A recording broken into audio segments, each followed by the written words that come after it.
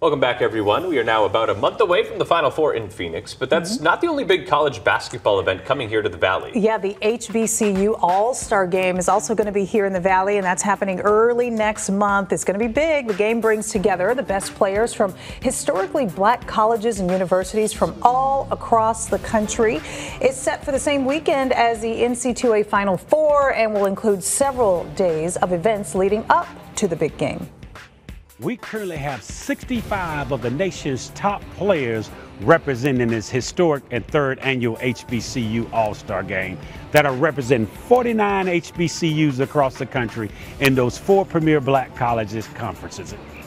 All right, Travis, he's the CEO of this thing. The third annual HBCU All-Star Game happens Sunday, April 7th at GCU. Tickets for the game are on sale right now. It will also air live on CBS 5. Awesome stuff. Yeah. All right, still the